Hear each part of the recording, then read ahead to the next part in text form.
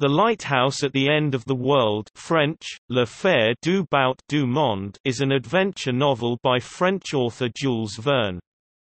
Verne wrote the first draft in 1901. It was first published posthumously in 1905. The plot of the novel involves piracy in the South Atlantic during the mid-19th century, with a theme of survival in extreme circumstances, and events centering on an isolated lighthouse. Verne was inspired by the real lighthouse at the Isla de los Estados, Argentina, near Tierra del Fuego and Cape Horn. Although not as well known as Verne's other novels, it is generally considered as good by Verne's fans and the literature critics. The novel was adapted into the 1971 movie, The Light at the Edge of the World.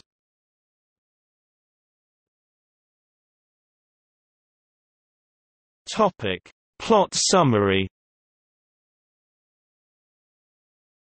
Vasquez, Moritz, and Felipe are the three lighthouse keepers stationed at the Staten Island Lighthouse off the southern tip of Argentina. Two of them are murdered by a band of newly arrived pirates led by one conga. Vasquez, the only survivor, spends several months until the dispatch boat Santa Fe is due to return, surviving off the pirates' hidden stores of food in a cave.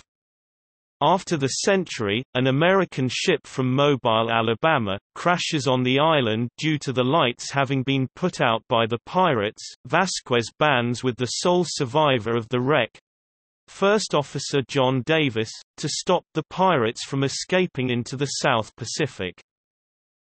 They manage to scavenge a cannon from the wreckage and shoot the pirates' ship, the Maul, as it is about to leave the bay they are situated in. The shell only causes minor damage, however, and the pirate's carpenter is able to fix it in only a few days. The night before the ship is about to attempt to leave again, Vasquez swims to the Maul at its mooring and plants a bomb in the rudder. This causes, yet again, only minor damage, and is fixed in only one day. The next day, however, Carcante, the second in command of the pirate ship, spots the Santa Fe on the horizon. Fortunately for the pirates, it will not arrive until nighttime, and the Santa Fe can't possibly get into the bay without light from the lighthouse. This will give the pirates the perfect chance to slip out and sail around the southern side of the island, which they know quite well by now. Vasquez and Davis, however, return to the lighthouse and turn the light back on. The troop of pirates tries to regain the lighthouse and kill the two, but they find the bolted iron door to the staircase too reinforced to break down. Conga, the band's leader, orders Carcante and the carpenter to climb the side of the lighthouse and murder Vasquez and Davis at the top, but they are shot as soon as their heads peek over the banister.